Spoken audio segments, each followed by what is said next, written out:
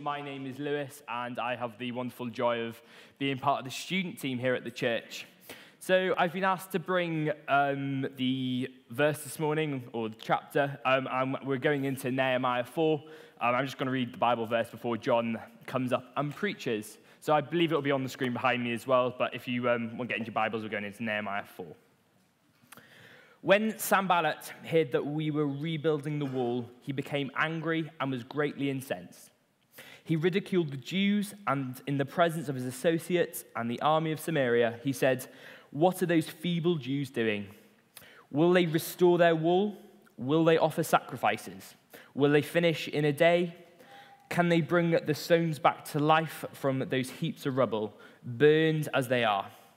Tobiah the Ammonite, who was at his side, said, "What they are building, even a fox climbing up on it would break down their walls of stones. Hear us, our God, for we are despised. Turn their insults back on their own heads. Give them over as plunder in a land of captivity. Do not cover up their guilt or blot out their sins from your sight, for they have thrown insult in the face of the builders." So we rebuilt the wall till all of it reached half its height, for the people worked with all their heart. But when Sanballat, Tobiah, the Arabs, the Ammonites, and the people of Ashdod heard that the repairs of Jerusalem's walls had gone ahead and that the gaps were being closed, they were very angry. They all plotted together to come and fight against Jerusalem and stir up against it. But we prayed to our God and posted a guard day and night to meet this threat. Meanwhile, the people in Judah said, "The strength of the laborers is giving out, and there is so much rubble that we cannot rebuild the wall." Also, our enemy said, "Before they know it or see us, we will be right there among them, and will kill them and put an end to the work." Then the Jews who lived near them came and told us 10 times over, "Wherever you turn, they will attack us." Therefore, I stationed some of the people behind the lowest points of the wall at the exposed places, posting them by families with their swords, spears, and bows. After I looked things over, I stood up and said to the nobles, the officials, and the rest of the people, "Don't be afraid of them. Remember the Lord, who is great and awesome, and fight for your families, your sons and your daughters, your wives and your homes." When our enemies heard that we were aware of their plot and that God had frustrated it, we all returned to the wall, each to our own work. From that day on, half of my men did the work, while the other half were equipped with spears, shields, bows, and armor. The officers posted themselves behind all the people of Judah who were building the wall. Those who carried materials did their work with one hand and held a weapon in the other, and each of the builders wore his sword at his side as he worked. But the man who sounded the trumpet stayed with me. Then I said to the nobles, the officials, and the rest of the people, "The work is extensive and spread out, and we are widely separated from each other along the wall. Wherever you hear the sound of the trumpet, join us there. Our God will fight for us." So we continued the work with half the men holding spears, from the first light of dawn till the stars came out. At that time, I also said to the people, "Have every man and his helper stay inside Jerusalem at night, so they can serve us as guards by night and workers by day. Neither I, nor my brothers, nor my men, nor the guards with me took off our clothes. Each had his weapon, even when he went for water."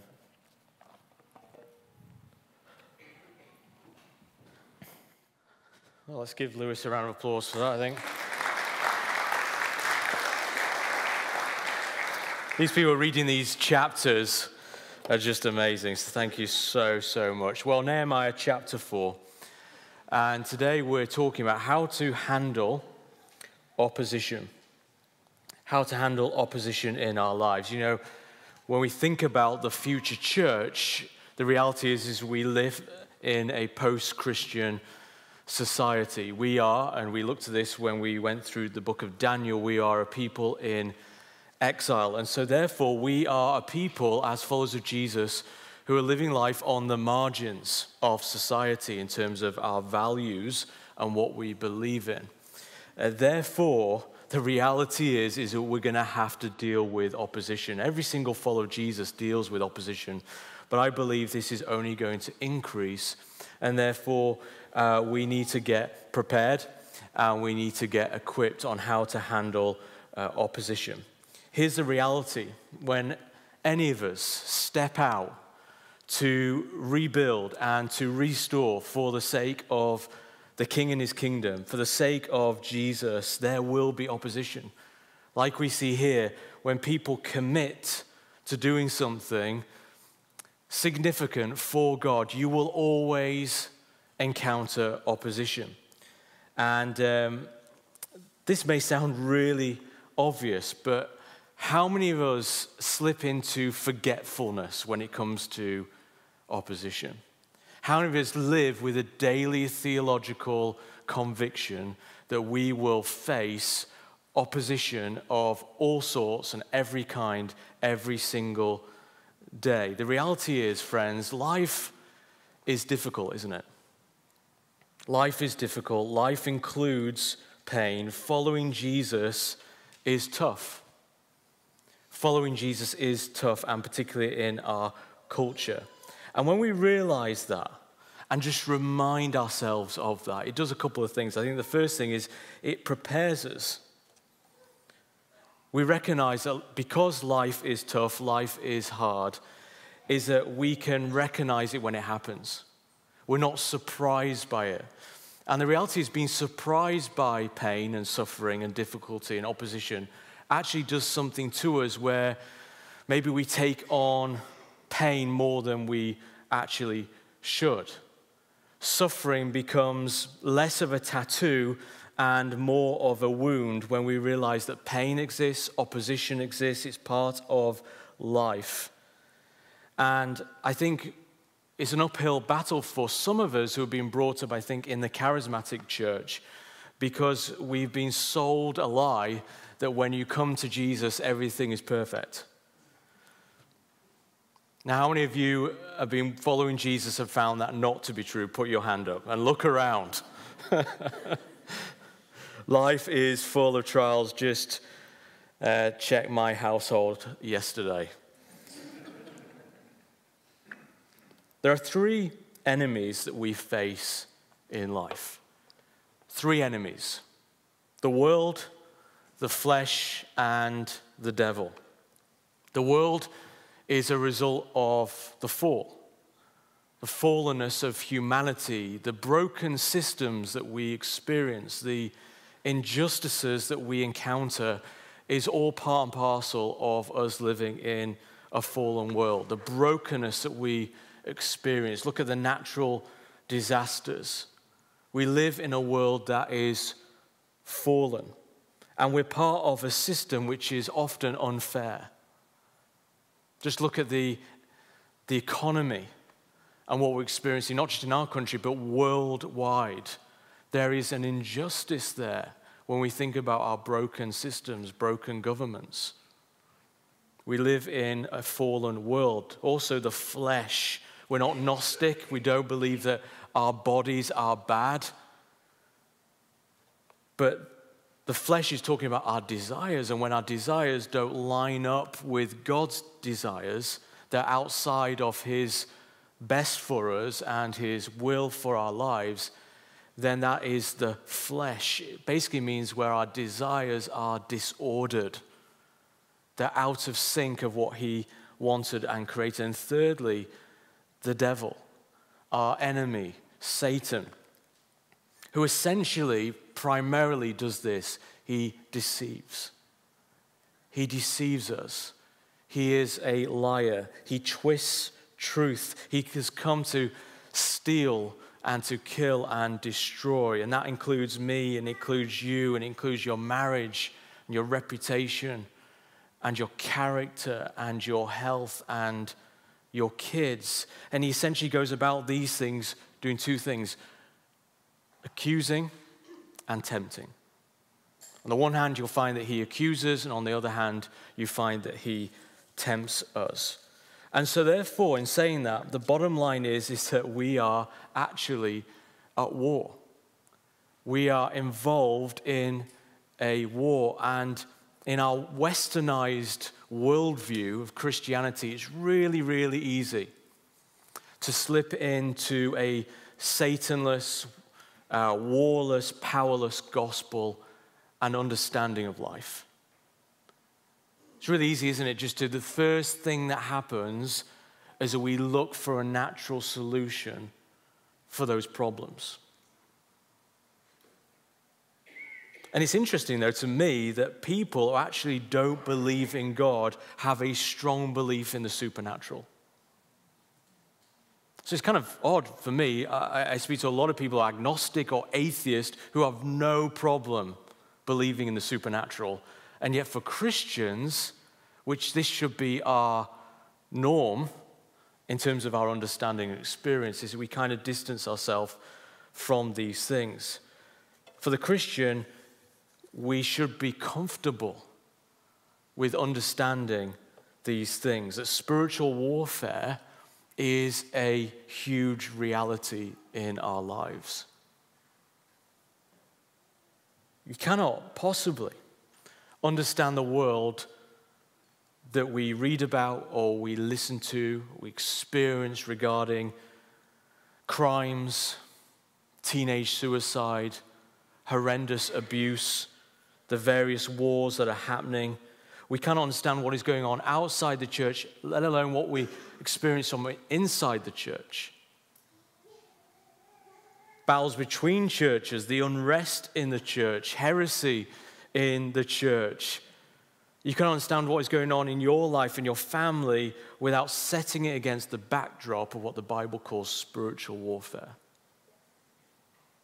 And what do we mean by that is this great cosmic battle between God and his angels and Satan and the demons that follow his lead. Just look at the mass shooting we read about in Thailand this week. Just to say that is just part of life and there is no spiritual forces of evil behind such a thing, a tragedy. That's just one thing of many that is happening all across our world. And when we see our world and we see our lives against this backdrop in terms of spiritual warfare, the reality is that life actually makes a lot more sense. We're able to understand things a lot more. That there are casualties, there is a need to fight, there is a need for weapons and an urgency and pep talks, and we need to be aware of the tactics and the strategies of the enemy. This, again, should be the norm. And the narrative of the Bible has no problem with this and no problem with evil and the personification of evil through such things as systems, broken systems, and people and governments and economies. And I find it fascinating that the Bible actually never defends itself.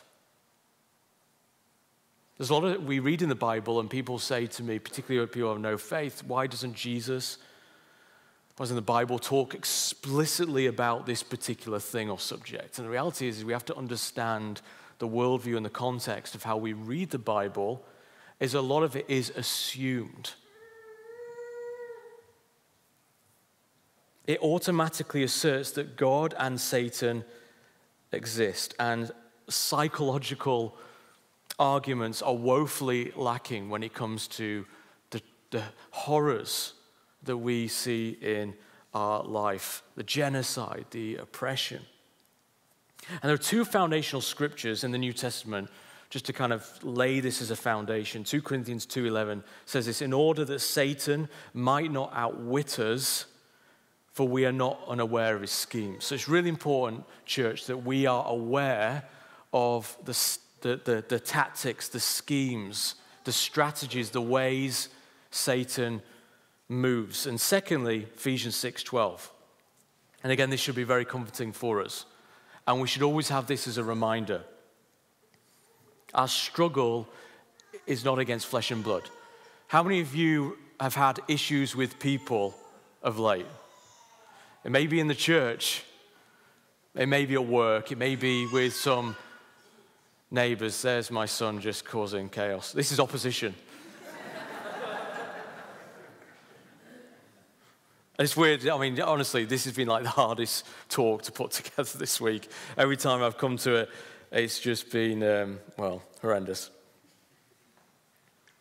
Our struggle is not against flesh and blood, but against the rulers, against the authorities, against the powers of this dark world, against the spiritual forces of evil in the heavenly realms. We don't fight against flesh and blood. So stop trying to get into arguments and battles with people when it's actually not flesh and blood, but principalities and power. And we tend, as Christians, to either overestimate this. So, you're going down the motorway. This has happened to me lots of times, and you've run out of petrol, or your tire has got flat, and you start rebuking Satan. Right? No, you just didn't put any petrol in when you saw the light, and you thought you could get away with it because you're a Christian. And Jesus is on my side. You just didn't pump up your tires and look after them. No, we don't want to overestimate, but I think actually our biggest problem is underestimating Satan. That great, deep, rich theological film, The Usual Suspects. It says this: the greatest trick the devil ever pulled was convincing the world that he didn't exist. Now, I'm excited to talk to you through Nehemiah 4 about this today, because this is actually a really bad day for the enemy. A really bad day when we start to understand how he operates, so that we can be aware of his tactics and we can fight and we can be victorious and flourish in our lives. One thing the enemy hates is being exposed. And C.S. Lewis's book, The Screwtape Letters, is a fantastic book to really understand this. And one of the quotes in there is this: I have great hopes that we shall learn in due course how to emotionalize and mythologize their science to such an extent that what is in effect a belief in us, though not under that name, will creep in while the human mind remains closed to belief in the enemy. So Nehemiah 4 helps us twofold. Helps us firstly to understand our enemy's strategies. There is nothing new under the sun about how Satan works. They're completely and utterly predictable. And secondly, we need strategies how to overcome and deal with it. So they're just the two things I want to do today. So in Nehemiah 4, verse 1, they're rebuilding the walls of Jerusalem, and guess what? The enemy is stirred. The enemy, I have found, only tends to attack those who are actively taking his territory and ground. He's not interested in people who aren't doing anything for the kingdom. If your life feels really comfortable right now, I would suggest maybe the question is what is going on with my relationship with Jesus? Because he's very, very perturbed about people who are on fire for Christ and the gospel and the extension of his kingdom. If you come on fire for Christ, look out. And the name Satan means adversary. He's committed to opposing God and his people. But as long as we live with one foot in, say, the church and one foot in the world, living according to both the world's values and for the world's goals, Satan will not trouble you. And you know what? We can go to church and we can pray or we can read our Bible, and actually he won't mind. But the minute that we wake up from our spiritual apathy and lethargy and shake off that worldly mindset and commit ourselves to a radical obedience to Christ, we will encounter spiritual opposition in our lives. Now, just as a backdrop to this, I've always found this to be a helpful and healthy perspective, that without an enemy, our present is always permanent. So God actually, in his sovereignty, allows and uses, and we see this in the Bible, and we definitely could testify this to our Christian walk, he allows the enemy to bring that sense of opposition in our lives, but what that does is actually make us more dependent on God. Have you ever discovered that when your back is against the wall, suddenly we find the Bible? Suddenly we find speaking in tongues again. Suddenly we find the name of Jesus is useful again. Suddenly we're turning to the book of Revelation and starting to quote some things at the enemy. Suddenly there's a fight. There's like, we're getting out of that comfort zone that is so easy to slip into as Christians. The historian Will Durant observed this: Rome remained great as long as she had enemies who forced her to unity, vision, and heroism. When she had overcome all her enemies, she flourished for a moment and then began to die. Opposition kept Rome strong. Opposition actually helps us remain focused and dependent on God. So that's just something in parenthesis. Sanballat, we see here, the governor of Samaria, he became, verse 1 and 7, furious and angry. The Hebrew word there means burning mad. So he was burning mad at the rebuild. A secure and independent Jerusalem would threaten his hold on the area and would actually undermine his control as a trade route through the region, and therefore, interestingly, hurting the economy. A lot of this always comes back to money. Note, the Bible says not money is the root of all evil, but the love of money. Jesus said we can't serve two masters. We must serve one or the other. And so in anger over what Nehemiah was doing, they all came together, threatening to stop the work by violence if necessary. And here we see a few things of the enemy's strategy, and there is nothing new about it.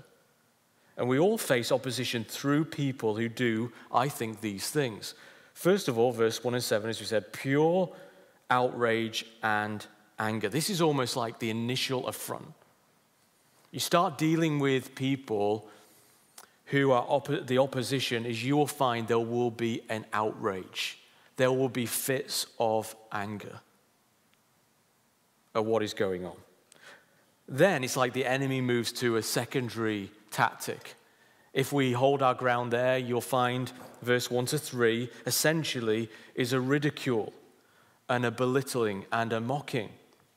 I don't want to do a passage, I don't want to exposit here on deliverance, but I've found that when I do deliverances, is often the first thing you've got to deal with is a demon that is mocking the deliverance. I've had demons impersonate me. It's kind of funny at the beginning of it, but then you've got to deal with it and get serious. But that's often what happens. You've got to arrest that, you've got to cast that out, you've got to deal with that. And so mocking, belittling, ridiculing, essentially anger moving to undermining. That's what the opposition will always try and do in our lives, try and undermine us. And then we see in verse 11, create noise. Now for us, let's go from Nehemiah 4 to maybe social media, because I'm sure that's what God was thinking when he allowed Nehemiah 4 to be in here. But it's so easy, isn't it, to create an army of people and a popular opinion that creates noise, and the goal of that is to intimidate you and to cause you to shrink back. And of course, it's really easy to do. Keyboard warriors never have to look at someone in the eyes, just do it on their own on a laptop. There's no substance ever to this. It's kind of like the way I look at it is when this stuff happens, it's kind of like you're walking down a road and there's these barking, loud Rottweilers either side, but they're on chains. Often won't ever touch you, but there's just the noise and it's intimidating, but there's no substance to it. And so often, this is a huge campaign we're experiencing at the moment as regards social media. It's really easy to draw up attention to yourself, draw up a noise, an amplification. And so what the enemy often does is he'll turn up the volume. And that's why we always need to get back to truth. Understand exactly what God says. And so we see here creating noise, drawing popularity, verse 8. And, this is no surprise. Verse 2 and the end of verse 2 talks about the sacrifices. Of course, people will go after your personal faith. And that often, sadly, happens in the church. Is that people will be critical or undermine you by saying, well, you're not doing this, you're not doing that. And essentially that is a religious spirit. And a religious spirit, like what we see in the Pharisees, is such a strong, oppressive, legalistic spirit. And the idea of that is to contain us and to cause us to be undermined and intimidated. Now the goal here we see in these verses is that the enemy always wants to discourage you. That's what he is looking to do. That's what opposition is trying to do, is to discourage you, is to where you are. Just think about it with those great football teams. Think right now, I'm a Liverpool fan, which isn't great at the moment. But I look at a team like Manchester City, and the reality is they get defeated, the opposition, because they're worn out. They just give up. They're just like, we cannot keep up with you guys, the way you move and the way you pass and your tactics and formations and the quality. We're just done. And so it's like surrender through submission. It's surrender through tiredness. And so it exhausts you. It wears you out. It's what I call the wearing out tactics of Satan. Just plain wears you out, so you have no fight, you have no energy, no passion to go again. And this is primarily, I believe, what the enemy does is he brings accusation, intimidation, undermining, anger, to bring a point of fear. And then we see in verse 10, look at that. The strength of the laborers is giving out, is failing. So these guys, they started off in great enthusiasm. And is that like for us who first became Christians? When you first became a Christian, you were so on fire for Jesus. You couldn't get enough of the Bible. You couldn't get enough of attending church. You were always sharing your faith. You found that you were just kind of, I didn't want to get drunk anymore. You don't want to swear anymore. Just this amazing thing is happening. You're just getting cleaned up. And then over time, because we're not aware, we're not discipled in the wearing out tactics of Satan, it might be 5 years, 10 years, 20 years, and you're just worn out. And you just think, do you know what? I've tried this Christian thing out. Now I'm going to do it my own way. Go my own way and just give up on God. We find it so often in church life. And so we see here, don't we, in verse 6, they built half the wall really quickly. But the wearing out tactics of Satan kicked in when initial enthusiasm wanes. So Satan knows that the halfway point in any work is the most effective time to strike. Leave you alone, and then just at that halfway point, when your guard is down, that is often when he strikes. So I want to encourage you to be aware of this. And this all culminates, doesn't it, in really negativity. And we see this a lot in life. Chapter 4, verse 12. The negativism came from the Jews themselves who lived near the enemy. This is really interesting. These people were not involved in the rebuilding of the wall. That is significant. But they lived near the enemy and were constantly exposed to his negative attacks on the work. And so they weren't personally involved in the rebuild, and yet they were constantly hearing the negativity from the opposition. And so they came repeatedly, 10 times It's a Hebrew expression meaning over and over. They kept on coming to warn Nehemiah and those working on the wall, they will come up against us from every place when you may turn. This comes from often well-meaning Christians who hear negativity. They hear gossip. They hear rumor and whispers, and yet you always find they're actually not involved at all with the rebuild of anything. This is so subtle, but we need to be aware of it. I'm like, are they giving? No. Are they serving? No. Are they sharing their faith? No. Are they at the prayer meetings? No. And yet they have an awful lot to say. I don't say that in like a judgmental way. I'm saying it's just a scheme of the enemy that people, if we're not careful, can get around that negativity and that toxic nature. And the reality is that they've lost all sense of reality about actually your job is to build your part of the wall in the unity of everyone building the wall. And so we mustn't give in to negativity from people who actually aren't on the front lines. And we must guard against this mentality. Now, there's some ideas of the tactics that the enemy will often use in terms of opposition. So we've got to be aware of it. Now, here's some strategies to overcome in Nehemiah chapter 4. Number one, I've kind of alluded to this. Just be aware. So ignorance, naivety is the greatest weapon the enemy has. Just for us to gloss over it, just to be unaware of what's going on, that will be his number one strategy. So we just need to be aware. I think we can all do that, can't we? Let's just be aware. Let's just take on board some of the things that have been talked about this morning. Secondly, verse 4, pray. Did you notice that? Pray. Don't engage. Don't defend. Don't get drawn in to the opposition's tactics. The whole point of the enemy's tactics was to draw them in. And I love, and we see this throughout the Bible, but the first thing they do is pray.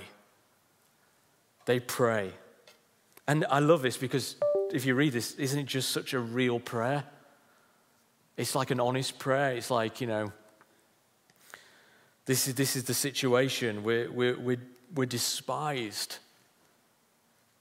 God, do something. It's a prayer for God to rule and reign over his enemies, for God to arise above the enemies.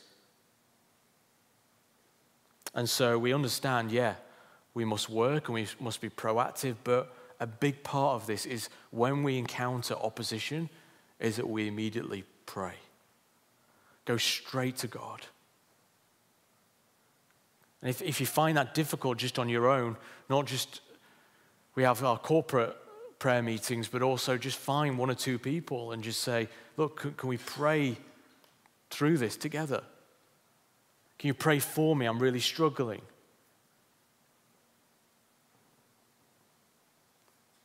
Do that with your spouse. It was about a year ago I was, and I've talked about this, so I won't repeat, but I was really in the depths of spiritual warfare, experiencing all the things that I've just unpacked. And some of that I had to deal with through others praying for me, but particularly my wife.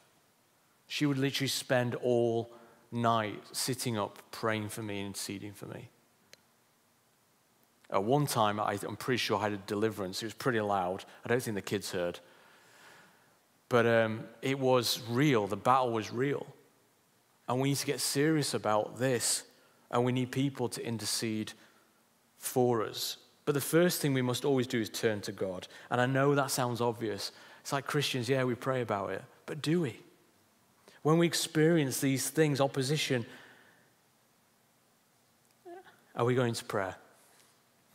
And I'm most thankful for people. The first thing they do is to come and pray. Can we just pray? Can we just give this to Jesus? He rules, he reigns. He knows, he sees. Third thing is verse 9. Stand guard. Notice that they prayed to God, but they also didn't just leave it to God, they posted a guard day and night. And so I think the principal thing is, if we're going to overcome and have a strategy to overcome, we must learn to guard against the enemy. It talks about in the book of Ephesians not to give the devil a foothold. In other words, this: don't leave the back door ajar to the enemy. You go to sleep at night, and hopefully the first thing you do before you go to bed is to check all your doors and make sure they're locked. Otherwise, what happens? You may have a break-in. And all it takes, you can lock 10 out of the 11 doors, but leave one ajar. Or 10 out of the 11 windows and leave a window open. That's how the enemy works. So we need to guard against the enemy. Stand guard against the entry points. And the way those entry points are left open is through sin. Sin is what opens up the way. And so what we need to do is to really think about our lives and to think about our home environment, to think about where we do life and think about where have I left, and ask Jesus to show you, where have you left, where have I left entry points? Where have I left areas in my mind, my conversation, my emotions, unchecked, giving room to anger and bitterness, resentment? Where have I left a door ajar for the enemy to come in?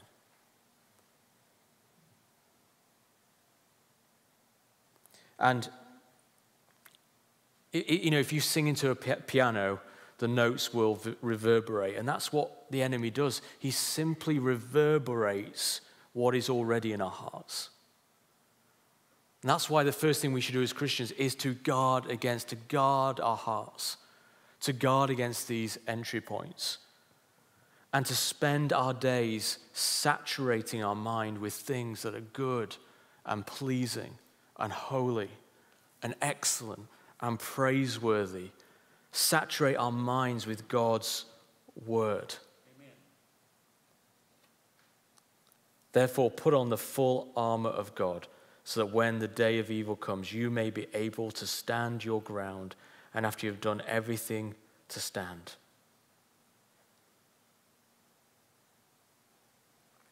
Fourthly, vision. Verse 14, I love that. Now, having done all this, there's a language of like a general or a leader giving a rallying cry not to give up, to keep going, to not be afraid, to remember who the Lord is. He is great. He is awesome. It's why we're doing this. The enemy will always try to steal your why. Always try to steal the why of what you're doing. And therefore, it's really important that we keep vision front and center. Keep focus front and center. That is, first and foremost, Jesus Christ. By reading his word, by knowing and understanding who he is by his word. And then also the why. What has God called you to do? Because the enemy will always try to discourage you and cause an apathy and an atrophy in your spiritual muscles to keep going and persevering. So Nehemiah stirs them up and says, look, keep going. Do not be afraid. Doesn't matter what they throw you, do not be afraid. Why? Because God is awesome. God is sovereign. God is in charge. Keep your eyes fixed upon Jesus, the author and perfecter of your faith. That is how Jesus persevered on the cross. And finally, I'll finish with this. Unity, not separation. Verse 19, notice it says that the work is spread out. But then it says this, when you hear the trumpet, come together. hear the trumpet, come together. In other words, they were doing their own thing, but it was so important because they were spread out in the rebuilding that they did it together, so they had a sound of the trumpet. And I'd like to suggest to you that is the gathering of God's people. As we gather together, we may not hear church bells. Maybe we should get a church bell on this modern warehouse. How about that, eh? But when the bell goes, when the trumpet is called, when Ben plays that C note, I'm no musician, we're all gathered together in unity and saying, yeah, we've been out and about this week doing our own thing, facing opposition, but we're here to encourage one another in the Lord. Bind us together, Lord. Bind us together.